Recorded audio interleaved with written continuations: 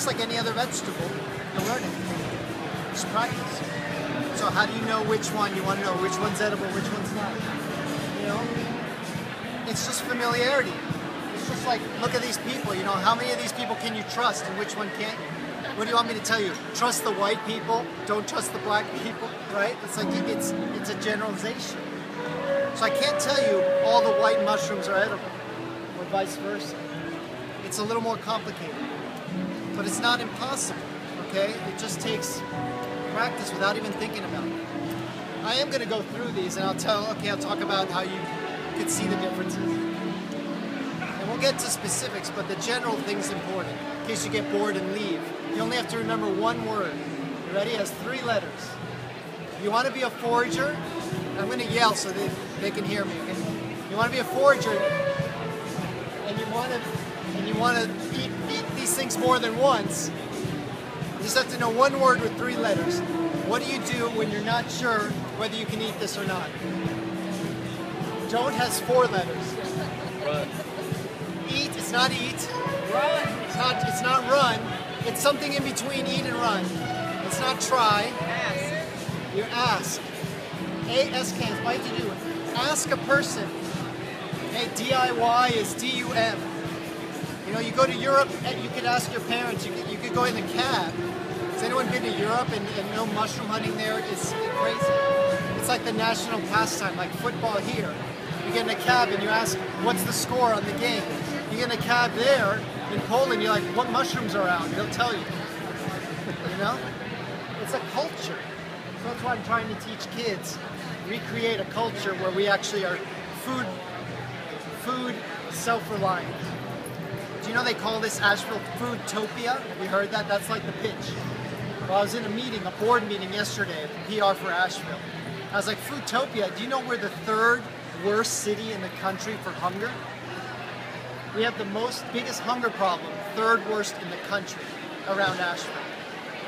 And you know what, at the same time, it's the #1 wild foods capital, not just of the country, the entire world outside of the tropics.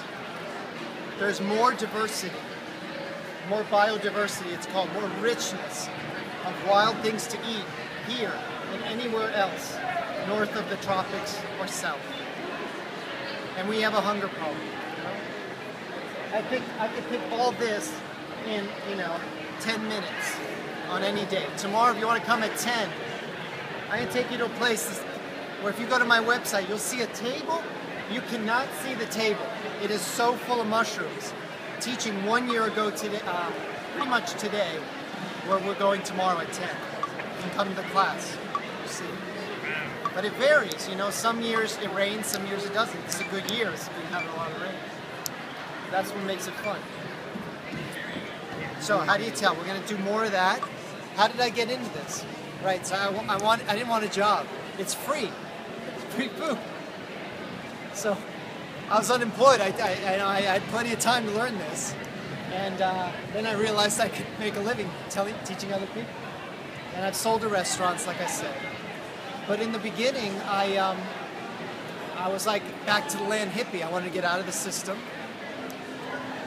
A lot of the things I realize now, I don't think I knew then. This is the healthiest food.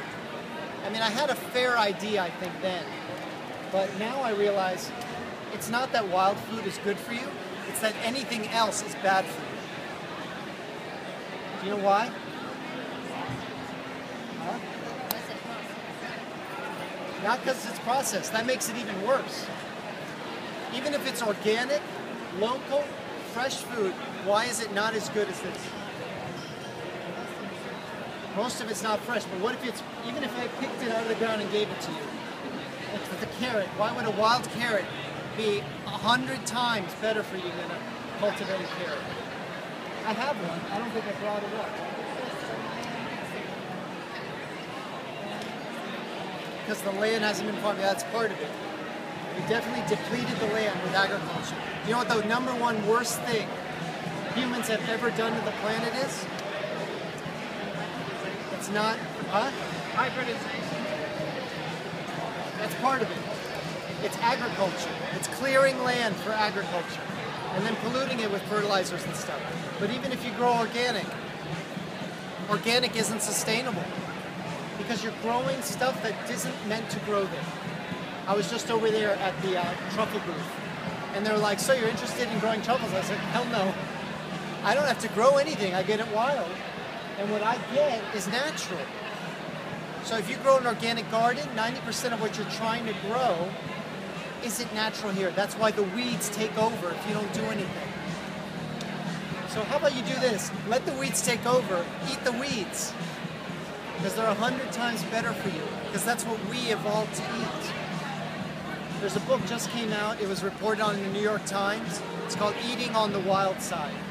It talks about over 10,000 years how we've taken something like a wild carrot, a tremendous amounts, of vitamins, and made something that's big and sweet and colorful, but has no nutrients, right?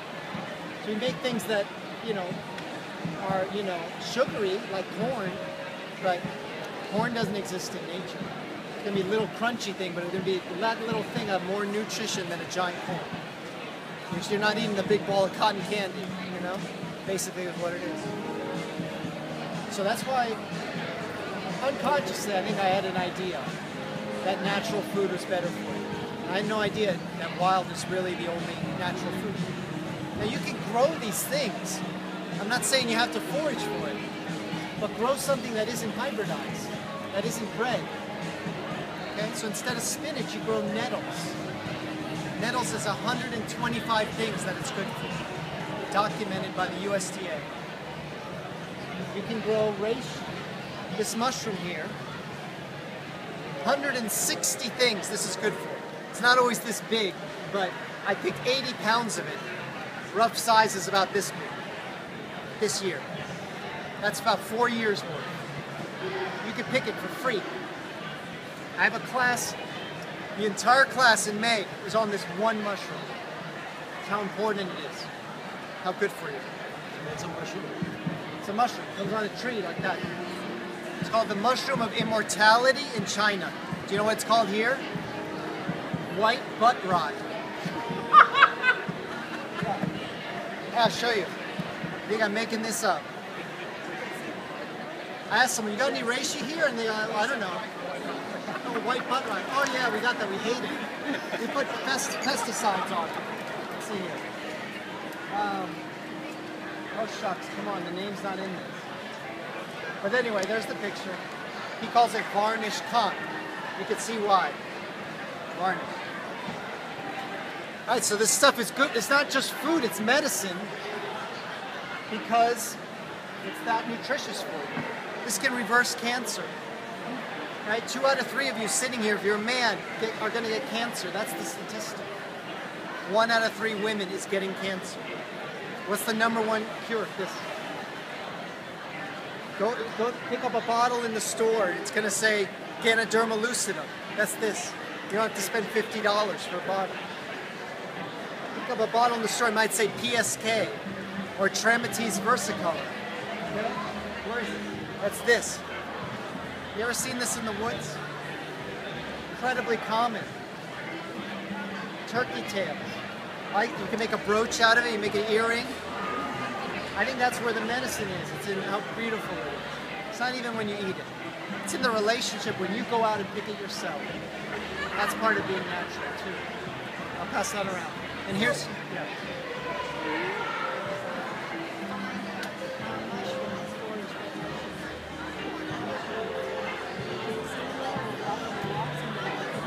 Question is, where you go hunting? Are you trespassing?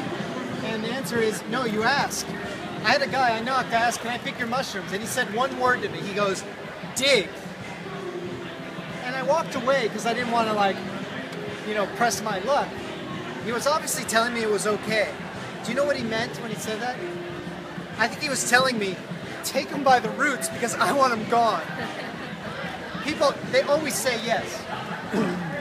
I had a guy, he had 50 mushrooms in the front yard. I asked him, he said, the backyard had 150. Yeah. People don't know. This is reishi. This was growing on some, they took me to their house. I did a talk like this and said, oh yeah, we've got that one at our house. We came there, the mushroom had died away, No, wait. It wasn't this one. It was a different mushroom. Yeah, it was something like these. A soft one that doesn't last more than 3 days. We came and it was gone. But I passed a stump and I saw this on it. I said, what about that? They said, oh yeah, we've been trying to kill that for 6 years. They ended up chopping the tree down because it hollows the tree out. They couldn't kill the mushroom. It's still coming back. They invited me in for tea. The house reeked of mothballs. Do you know what mothballs are? Paradichlorobenzene. Benzene is what's in gasoline. You want to get cancer? You can do two things. You can drink gasoline, or you can powder mothballs and eat that. These people were giving themselves cancer, and they were trying to kill the one thing that would have cured them from what they were killing themselves with in the house. This is like the country we live in. This is why you know what the number 3 cause of death in the U.S. is? The medical system. It's called iatrogenic causes. And this is how backwards we have stuff. All right. What else? That's what you had to pay for the class to find. I'm kidding. All right, let's have a tour. So we live in Atlanta, and Yes. it's just very close to Peachtree Street in the city. Yeah. And we have all these huge trees.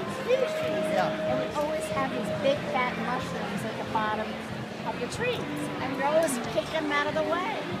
All right, so she thinks mushrooms are better kicked than picked. She got a mushroom like I did on the tree. Like she said, she kicks them. At least she doesn't put poison on them.